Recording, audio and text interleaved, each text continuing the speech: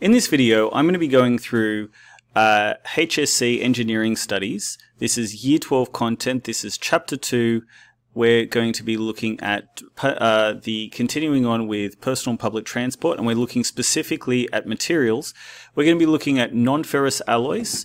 We're going to be looking at ceramics and polymers and their application and manufacturing processes that are used in relation to transport. So to start off with, we're going to start with aluminium.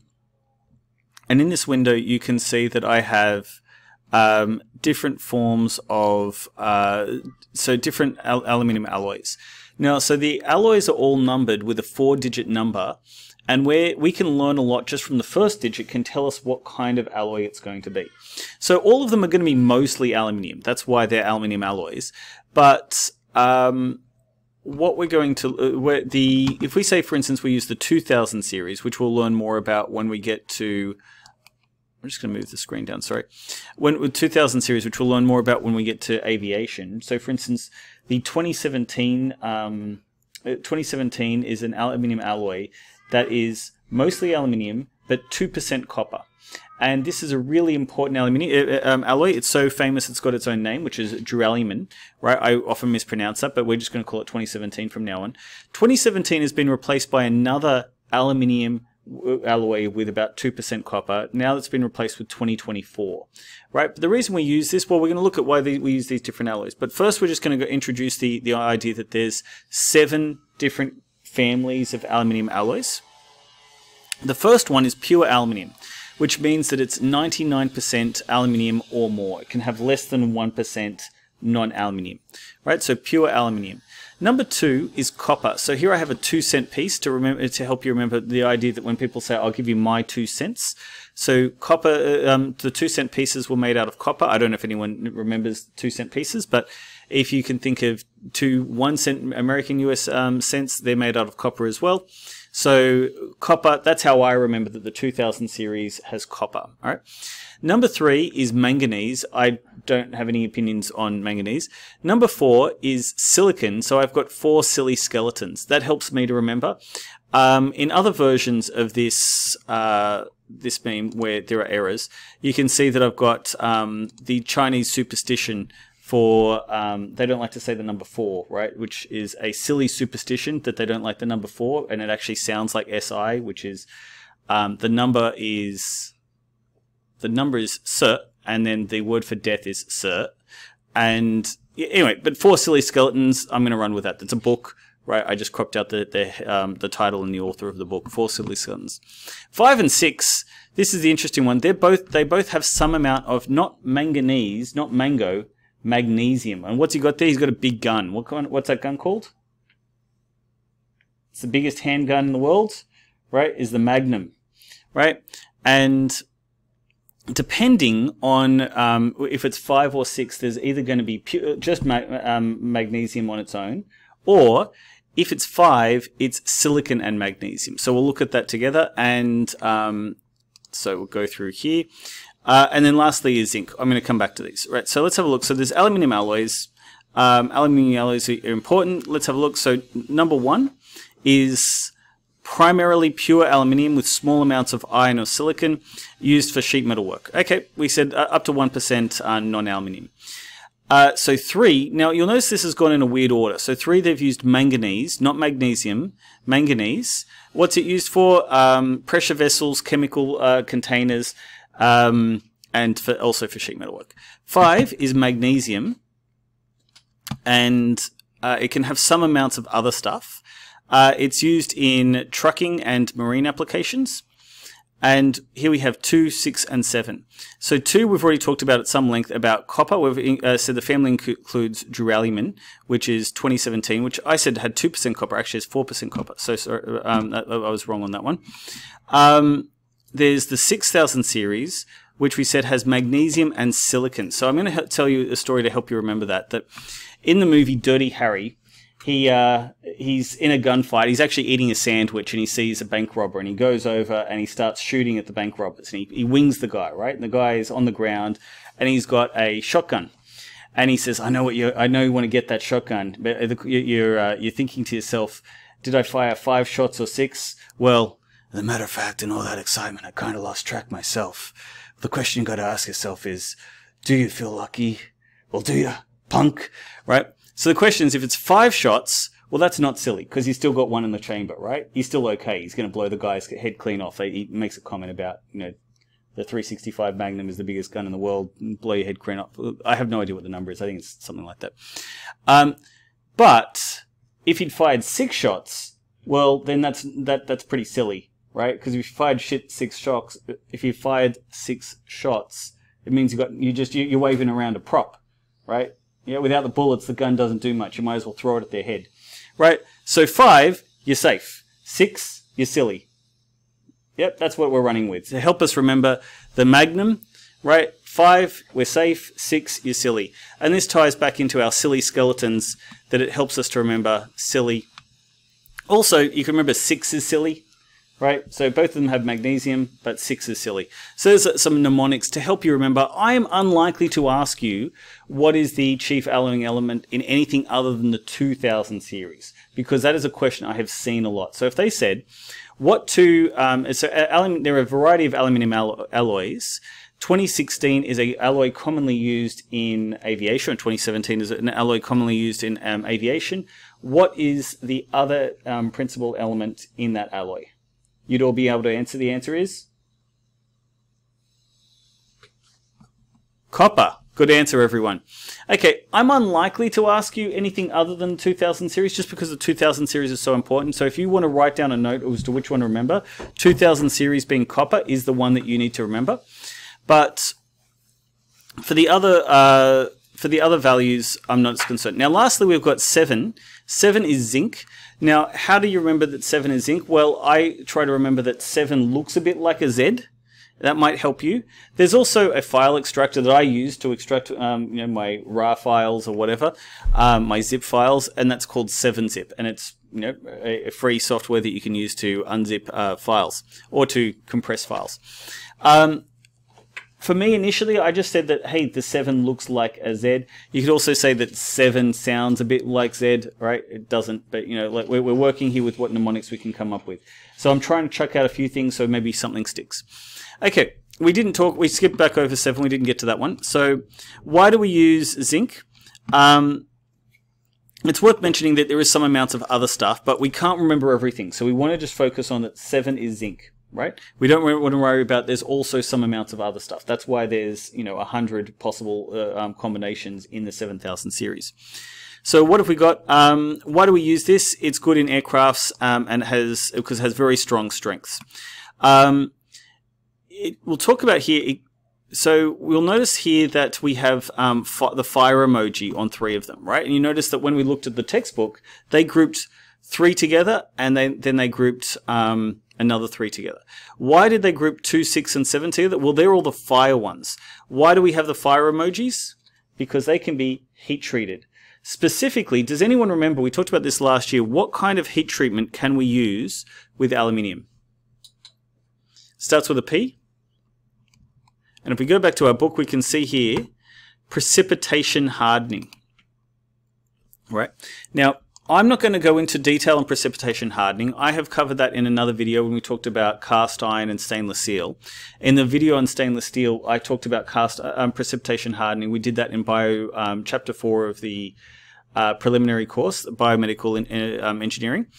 But the 7000 series is the one that it can form dense precipitates, which makes it very strong, right? So it's the strongest of our aluminium alloys at 500 megapascals.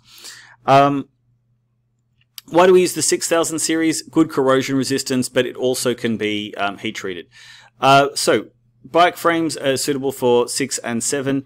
I am unlikely to ask you about anything other than 2000 series, but I do have to cover the other ones just so that we've covered our bases, because I don't write the HSC and I don't know what they're going to ask.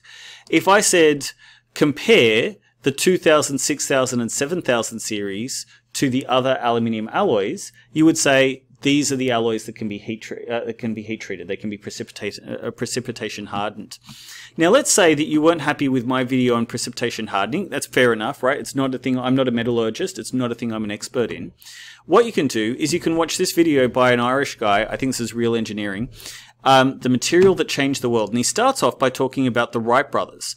And the Wright brothers, they had a secret weapon when they built their planes, that they painted their engines black because they didn't want people to know what magical material they were using for such lightweight engines. And that was aluminium, a relatively new material, or a material that had only been used in any widespread application for about 50 years. In this video, he also talks about the apocryphal story about Napoleon III using replacing the aluminium, giving the richest guests aluminium cutlery instead of gold cutlery. Anyway, so he talks. This video is mostly about precipitation hardening. And if that's something that you want to look into, then if you want to learn more about precipitation hardening, it's a video that is worth watching. Now, if you wanted to learn more about the applications of aluminium, we have this pretty good website called Aluminium Leader. I will include a comment in my Google Notes, in my Google Classroom. But we can see that aluminium is used in construction, engineering, electrical engineering, consumer goods, and packaging. Presumably, everyone at some point in their life has drunk out of an aluminium can. My daughter doesn't drink soft drinks, so maybe not, but presumably at some point she's drunk out of an aluminium can. Now, obviously, I've already spoken at great length, I've already spoken multiple times, not at great length, about how the 2000 series aluminium, specifically the 2017 or duralumin, is famously used in planes.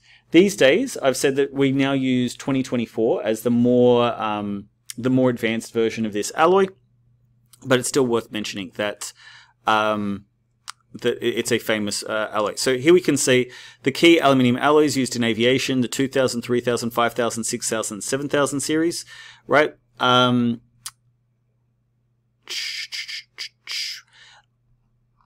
What we're going to focus on is, at the moment, we're talking about the automotive industry. Right, so it can be used for its lightweight, specifically in racing. These days, we're more likely to use carbon fiber, but it is something that is worth noting that when we want to reduce weight, we can use aluminium. So we can see the latest all aluminium vehicle from Range Rover, right, is 39% or 400 kilograms lighter than its steel predecessor. Okay, so the Teslas also incorporate aluminium. Rail also incorporates aluminium.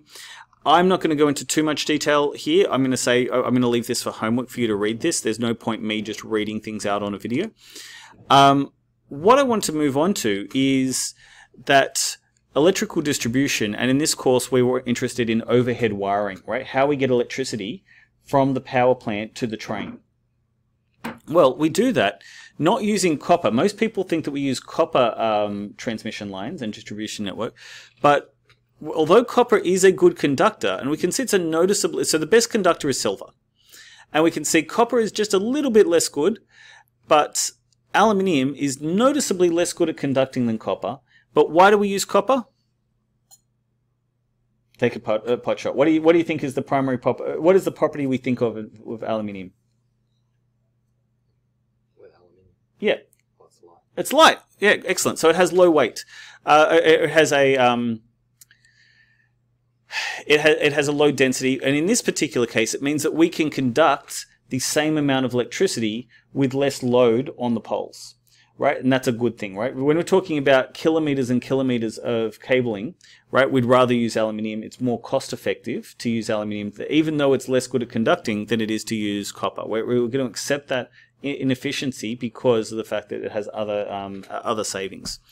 Okay, so I think that's all I'm going to talk about with aluminium. Yep, okay, so we've talked about, there is, in the book, they do talk about casting of aluminium. I'm not really interested in going into a lot of detail. I'm going to set that for homework. I was almost going to skip over this. So copper, we've already talked about brass and bronze. I expect you to know already about the difference between brass and bronze. We talked about how the bronze medals are from the Olympics. That's an old sport. And Tin Man is from an old story, right, about a robot. Whereas, so we can remember that bronze and tin go together. Whereas brass is from the future, right? Brass, we use the saxophone it's a modern instrument, and it's a brass instrument. Well, it's actually not a brass instrument, it's a woodwind, but we're going to ignore that. If we think about brass instruments, that we think of them as being sort of modern, and zinc is new. So zinc, you wear zinc when you play cricket. Cricket is a modern sport. And if you think of Futurama, right, so it's from the future, zinc, Bender is actually made up of a lot of zinc. In one episode, he sells his body because the price of zinc goes up. Okay.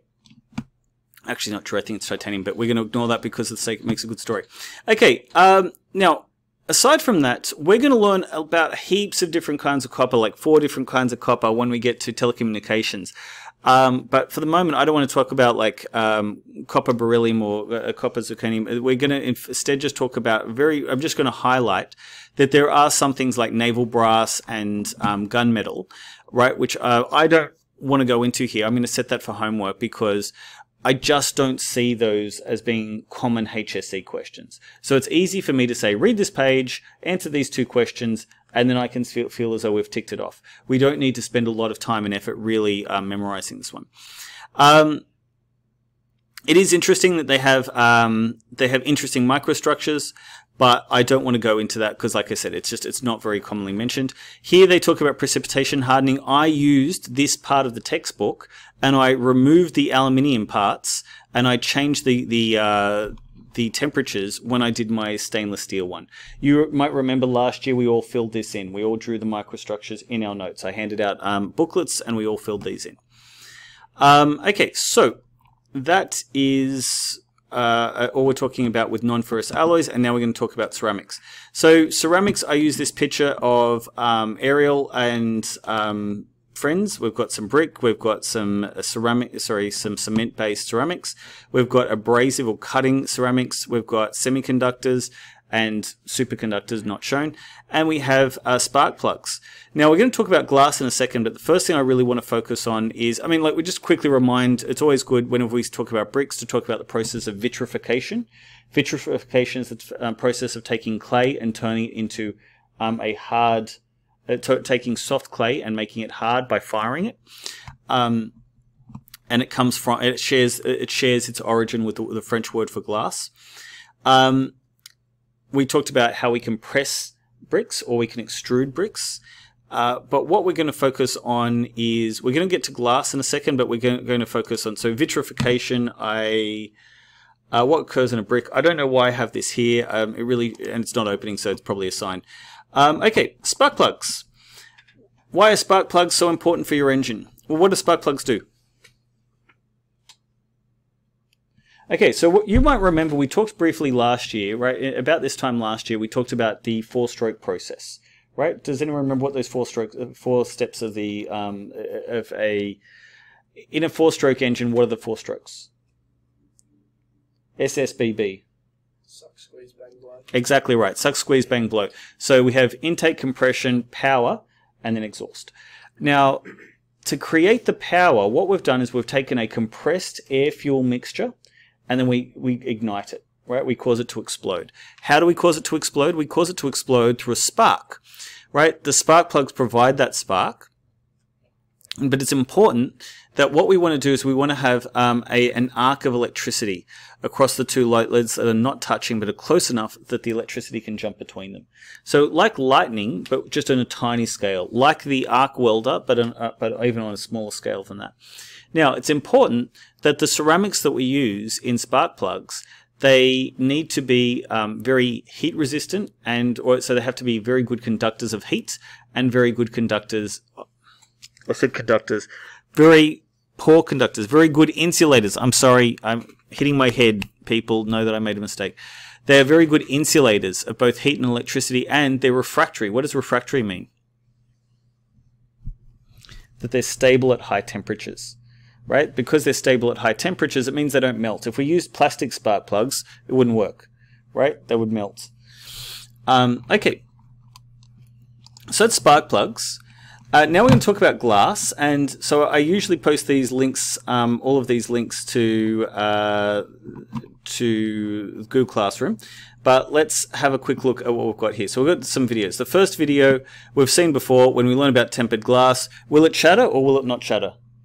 Tempered glass, or also known as toughened glass.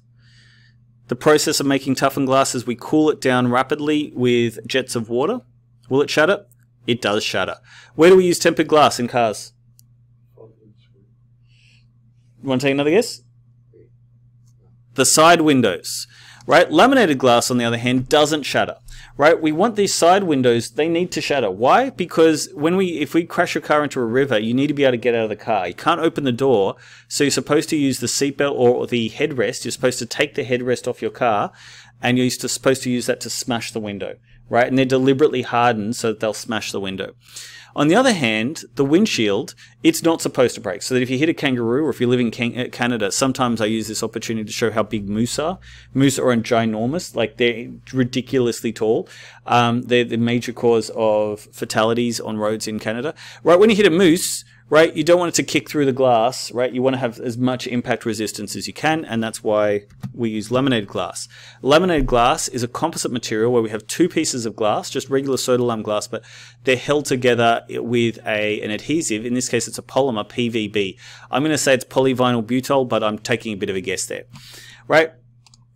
When you hit a kangaroo, right, I mean, look, it's definitely not saying that a moose isn't going to go through that, but a kangaroo might bounce off it. Okay, so we then talked about the process of just making regular, everyday glass. The glass that we use in bottles, the glass that we use in windows, in most windows, right? In regular ground floor windows, they're usually made out of what's called soda lime glass. That's because the primary material that goes in soda lime glass is sodium oxide, Na2O, I think is what sodium oxide is, and calcium oxide, which is also known as lime. So that's why we call it soda lime glass. So I'm not going to go too much into this video, but the process of making this is called the Pilkington process, and it's done on molten tin. Molten tin, and that's so that they can get really smooth sheets. Maybe I jumped ahead. Oh, there we go. That was what I was looking for. Right, they pour it out over this molten tin, and that's how they get it so smooth. Okay, so ceramics, we talked a little bit about spark plugs. Okay, before I move on, I've already moved on from spark plugs, but I should say, how do we make spark plugs? I mentioned this very briefly when we did our first chapter in Year 11. I talked about the processes we use to make ceramics, right? So the first thing we can do is bricks. There are two processes we use to make bricks. What are they? Extrusion and pressing. Right? If it has holes, it's extruded. If it has the frog, it's pressed. Right. But for what do we make using the process of slip casting? It's another ceramic that we use that we produce out of slip casting. It's very smooth. We use it for things like made out of porcelain. What's an example? Yeah, we can. Plates is an example, but toilets is the example I always come to. Right? Just where we need a very high dimensional accuracy, slip casting. Okay. I also talked about how we can use something called, we can use sintering, which we just talked about in the previous video, right? But sintering, we can press alumina as well to get that same, to make spark plugs.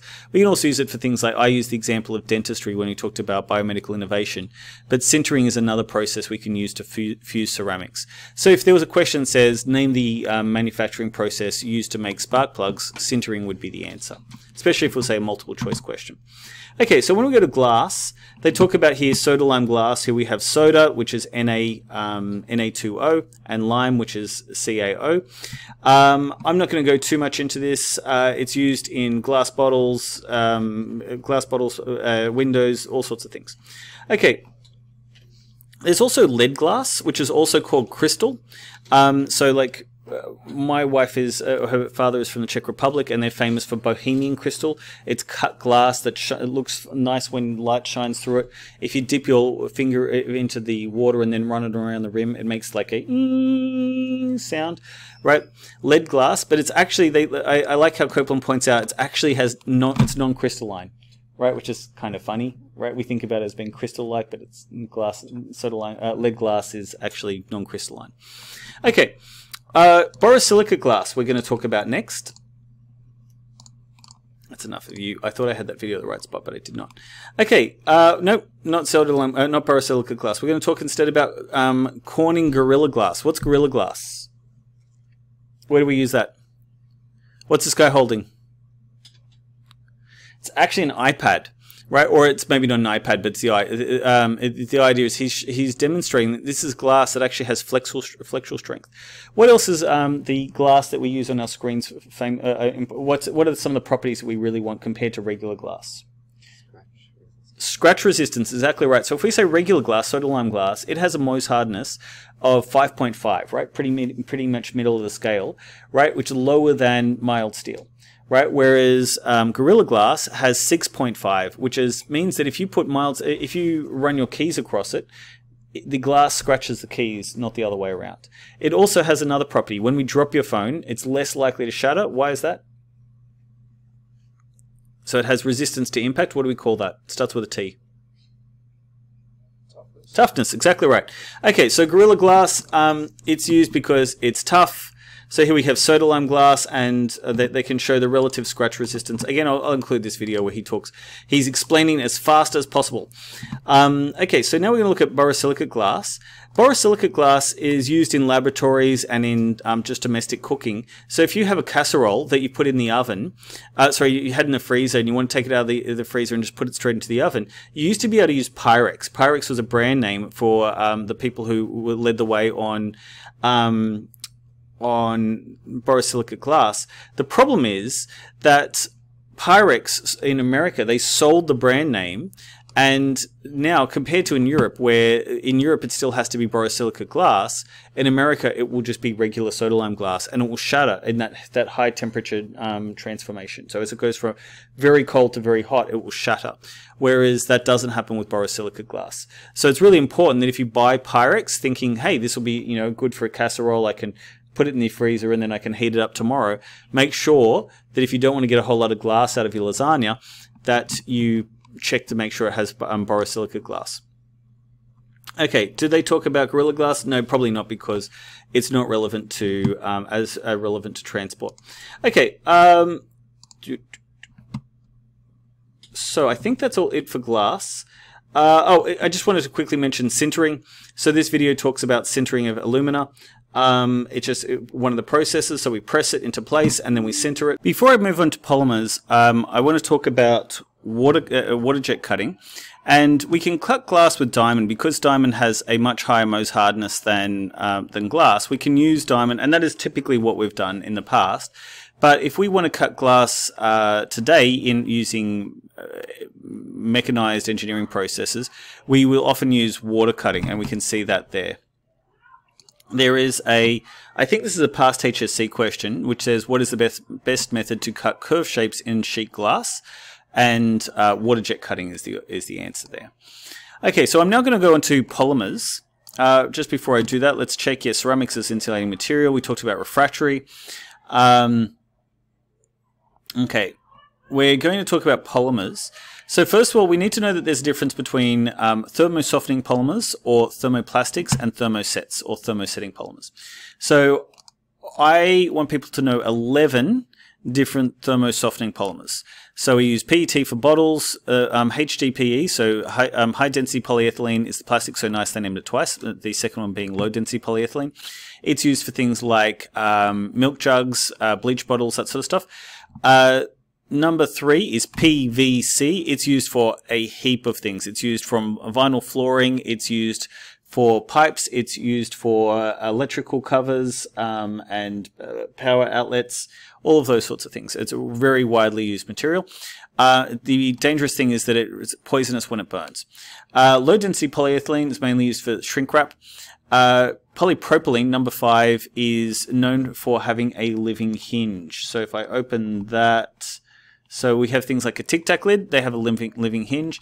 And there's a video by Veritasium which talks about why machines that bend are better than machines that have hinges. Then we have polystyrene. Now, polystyrene is not very recyclable. In my notes, I point out how the others all have some amount of recyclability. Polystyrene is almost never recycled. Again, Veritasium has a video about an application of recycled polystyrene, which can be used to prevent evaporation on dams. But generally, it's not recycled. It can be aerated, which we call styrofoam, or it can be used for things like plastic knives and forks, or things like rulers are often made out of polystyrene.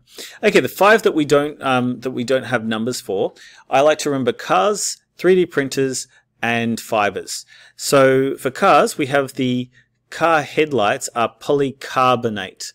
The car tail lights on the A of the car is acrylic, or polymethylmethacrylate, PMMA. We need to know that for 3D printers, we mainly use ABS. ABS is the same material used in Lego, and in this video we have the German guy say, Lego's business model is simple, buy plastic for $1 and sell it for $75. ABS is a classic example of a copolymer. I'm not even going to try and pronounce the 3 different polymers, but styrene is one of them. This is styrene. So that's us talking about polymers. I'm pretty sure if none of you will have watched Breaking Bad, because I'm pretty sure it's rated above 18-year-olds. But if you did ever watch Breaking Bad, fairly early in the piece, they need to use some acid to get rid of a problem, and Jesse, who is a bit of an idiot, he's sent out to go and buy a plastic tub because the acid won't eat through the plastic tub, and he's told to look on the bottom, and I'm pretty sure he asked for low density polyethylene. I haven't watched the video recently. Okay. Also worth mentioning is that, and this is one that's really relevant when we talk about transport, is, I got a little caught up. Sorry, I forgot that before I jump ahead. The last one is fibers, and so fibers are quite important. So we're talking mainly about aramids or polyamides, and the polyamides are used in everything from nylon, which is used for stockings, for whippersnippers. It's used also for things like bulletproof vests, like Kevlar is made out of polyamides, and also for brake pads. When we talked about brakes in Chapter 3 of Year 11, we talked about how asbestos fibers were replaced with polymer fibers. Now, those polymer fibers are held in a composite, and that composite has a binding agent, a glue. That glue is phenylformaldehyde. It is a thermosetting polymer. So we've talked about phenylformaldehyde as a thermosetting polymer. Thermosetting polymers have cross-linking. So this is a good time to talk about cross-linking. So if we talk about rubber, rubber is a polymer that has long chains of monomers. And those those chains, just like if we had several chains next to each other, we'd be able to move those chains around. Even if those chains were tied to, very, very long chains were tied to something like 2 bikes, we'd be able to move those chains around. We could move them up and down or back and forth. Whereas when we start padlocking those chains together, when we start creating crosslinks between these chains, then we're going to get much stronger, much more difficult to move chains. And that's what happens when we have thermosetting bonds. They're no longer free to move. They're no longer free to slide over each other when they get additional energy. Now, in the case of natural rubber, right, that grows out of trees, once a very important strategic resource in World War II, in 1888, Dunlop, he developed a process for making vulcanized rubber. Vulcanizing comes from the word volcano because it uses sulfur to create these crosslinks, and that makes the rubber much more wear resistant. Okay, what do they say? Yeah, about 5%. Much more rigid, but still flexible. Yep, I believe it's also much more wear resistant. So that all of our thermosets have this 3-dimensional cross-linking between the chains. So in addition to phenylformaldehyde that we talked about as being used in brake pads, we have polyurethane. So we've talked about polyurethane as being fake leather. So that's a material used in car seats. It can also be used for foam. So the foam that provides the cushioning. But it's a commonly used thermosetting polymer. Where anything that says epoxy or resin is going to be a... so even if we have something like polyester resin, right, if we see the word resin, we should assume that it's a thermoset. Silicone is the last one I wanted to talk about. So silicone is also an elastomer like rubber, and so it's different to silicon, right? It's a silicon-based polymer, but I like to pronounce it as silicone just to remind us that it's an elastomer and it's different to the metal. Silicon is used as a sealant. And also it's used for things like hoses and tubing in engines. So I always try to remind students that it's the stuff that is on the corners of your shower to stop the water getting into the cracks. But it is also silicon can be used for biological implants. It can be used for phone cases. It can be used for a whole bunch of applications where we want something that is soft and elastic and has good water resistance. So before we go on too much further, I'll talk about, we talked about engineering textiles. Here we go. So we've got polyester. Polyester, I think 60% of all polyester is made out of PET. And it is used as a fabric. So it can be used for things like, again, we said car seats, like clothing often has a percentage of polyester in it. But it can also be used for things like fan belts and radiator hoses. Nylon.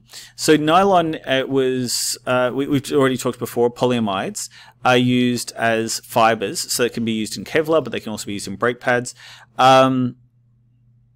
They're using an example of it's resistant to acids and oils. Yeah, so we've got aramids as separate to nylon. I'm not sure why that is, but okay. Last week before we stop talking about different kinds of polymers, we've got Teflon.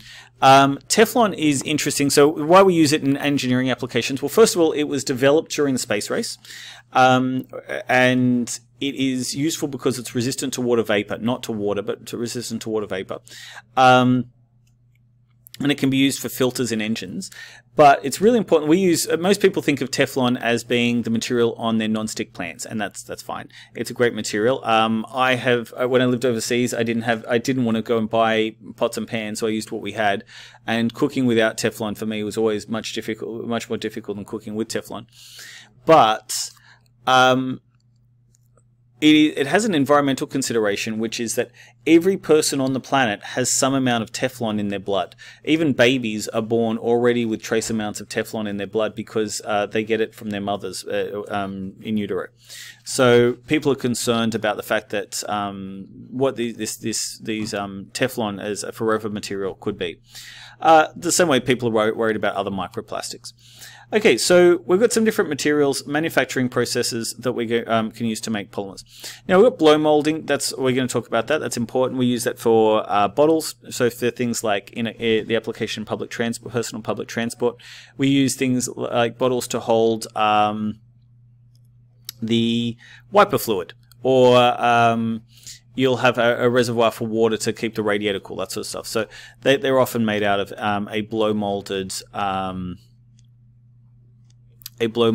bottle.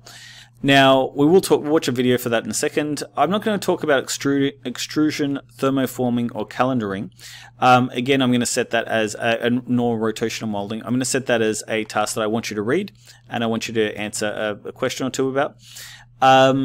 We're going to focus on injection molding. Injection molding is the most important manufacturing process for engineering studies. Now, I did see a trial maybe 2 years ago. There was a question where it asked, how would you make a tank, like a 400-liter tank or a 4,000-liter tank for instance, a new construction?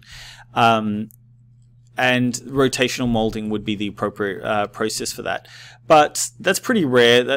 It's definitely something that could come up, but I want to try and focus on the things that are the things that are likely to come up and focus on them in a big way rather than focusing on the things that are less likely to come up. So with that, well, let's keep going on. Okay, so I don't know why I have that. Okay, so geotextile fabric, it's used in embankments, so that when we create a new road and we go through an area where we want the road to be below the existing surface, we're going to have some exposed surface. We want to prevent dirt from washing away into filling up the drains. Also, the loss of topsoil. Topsoil is important because it has nutrients. Also, we don't want to have silt get into silt being little bits of dirt clog up rivers, because that kills fish. So all of these reasons are why we make engineering textiles, geotextile fabrics, that we can use to stop the erosion of embankments. It's also important in drainage. Now, neither of these, this is becoming even less relevant to personal transport, but I'm using this opportunity. I think that's why I was talking about this, is because I actually used this when we talked about civil structures. So what we do is we get engineering textiles and we put them inside the trench. The reason we put them inside the trench is if we don't, what will happen is that mud will clog up the pipe. We use slotted pipe, and mud will get into that and it will clog up the pipe and it will stop working. When the drainage stops working, your house floods. So you don't want your house to flood. And then you use crushed stone as well. Okay, so moving on. Okay, so I really want to focus. The most important manufacturing process for plastics is injection molding. It's slightly different if you're injection molding thermoplastics versus thermosets. We can see differences in terms of we have two hoppers for thermoplastics. We have a tapered screw. With thermosets, they actually produce their own heat. Now, we do still usually heat up the screw, but it is worth pointing out that because the process is exothermic, it actually does produce its own heat, so that helps to create the melt. Now, we have some animations. I don't know if I included this animation, which is worthwhile. Now, right at the first assessment task, I talked about a 2014 paper that I didn't write that said, what are the the process of injection molding consists of 3 stages, and I asked people to come up with 3 stages. So I've said that feedstock is fed into a hopper. This is fed into the barrel until sufficient melt has built up at the front of the screw, and the fill shot is injected into the mold and allowed to cool. Let's watch this animation and see what we think. Okay, so we've got heating elements. We've got 3 zones of the screw. We've got so because this is a softening polymer, we've got granules rather than powder. When we've got a sufficient fill shot at the front of the screw, it will be injected. Now, they've simplified the fact that there's cooling because we want this to set as quickly as possible, just so we can get as much going on as possible. It's allowed to cool, and then the screw retracts. We're not as interested in that. The part is ejected. Now, usually the part will have, we won't just inject one, we won't just do one thing at a time. So let's say we're doing these 2 things, right? Let's imagine that that's the case. We're doing these 2 things. We might have, we might do 2 of them together at the same time. We might do 12 at the same time, and then we remove the object from the sprue. So let's go back to. Okay, so these are the 3 steps I just said, but I also have a more in-depth answer here. So feedstock for a thermoset powder and liquid setting agent is gravity fed, because we've said it's a thermoset. So we've said thermosetting powder and a liquid setting agent is gravity fed into a hopper. This is fed into a heated barrel where they react chemically until sufficient melt is built up at the front of the screw, and the fill shot is injected into the mold and allowed to cool, or cure is another term. The mold then opens out to eject the tree. The sprue and runners are later removed from the finished product. Okay, so that's a little bit more of an advanced answer. I'm not looking for that, but I just want to, be complete. Okay, we have that engineering guy. Big fan of that engineering guy.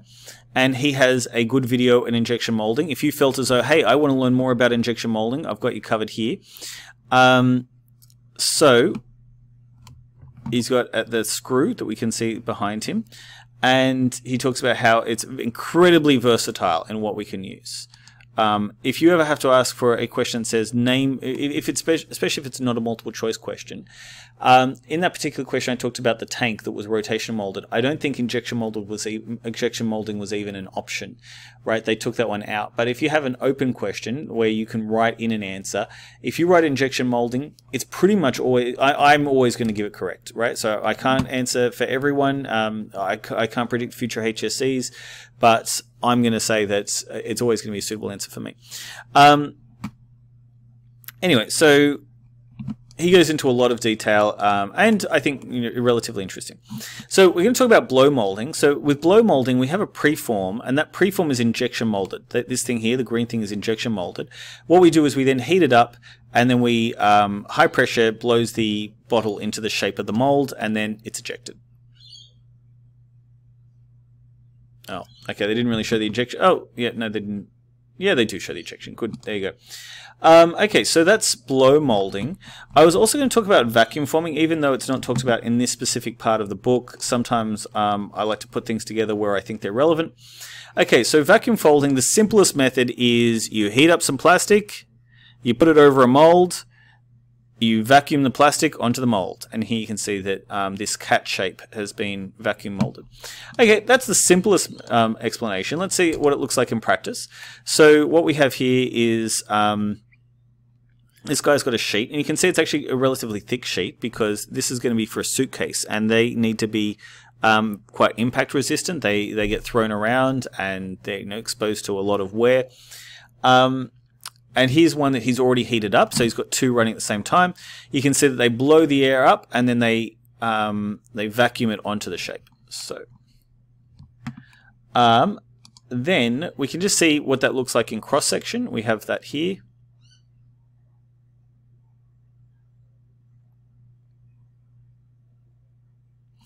Okay, and that's how we get the, again, it's removed from the mold, and it might be machined to be cleaned up. Okay, that covers everything that I'm going to talk about in this video, and the next thing we're going to talk about in class is going to be electricity and electronics, but I won't be recording videos for those. I already have videos that cover all of that content.